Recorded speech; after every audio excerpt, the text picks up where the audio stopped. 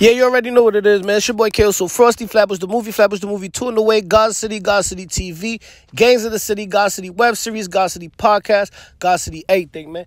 Anyway, back with some more news for y'all, man. As y'all see already, it's going out right now. Sosa Geeks seems to be getting into the mix of having problems with women, as his girlfriend Damaris basically comes out and says that he's been abusing her for the past few months. She basically took to IG, posted some pictures in the stories, and also addressed them and everything. And she also played a clip of a video that I have for you around the 1 minute mark, where she basically showed him being crazy on the phone, talking about he's gonna come, it doesn't matter what time, yada yada yada. You know how that goes. Well, there goes some of the pictures right there. As you can see, this is her showing it.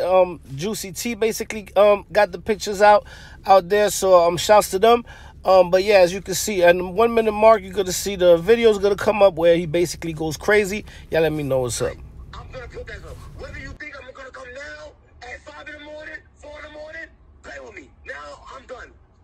Okay. Stay in the crib tonight. As you can see, that's him going crazy right there. That's more pictures of her showing her with her head leaking. She said mouth is leaking. She posted more. Shout out to Juicy T again for the information. These are more pictures. She really kept good documents of everything. So, because in today's world, a lot of times when women come out and say things, we do tend to be like, is she telling the truth? Her keeping the receipts basically solidified it.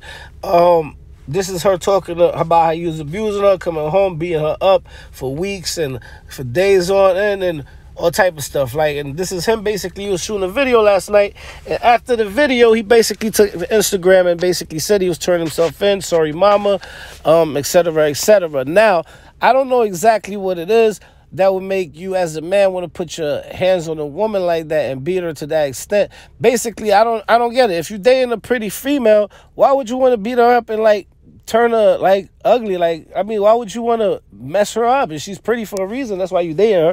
Why would you want to mess her up? Maybe that's me, I don't know. But in other hands, I guess sometimes people, I'm not gonna say sometimes, people were saying maybe it's the drugs. You know, they rap a lot about drugs, perks, Xans, lean, maybe that's why, but that's really not an excuse. You know what I'm saying? As a man, you should be able to control yourself when it comes to women. You know what I'm saying? If your life is in danger, she's trying to kill you. She's coming with goons trying to set you up. But just taking advantage and really just putting your power over a woman is not it. You know what I'm saying? It's 2021. Come on, bro. If you feel like you can't be with her because of a certain reason, then you leave her. If you feel like you have to be possessive or something, then you're basically in the wrong game. You know what I'm saying? You famous. They're not going to let that go unheard of. Anyway, it's your boy Kale. So Frosty, man, make sure you follow me on Instagram.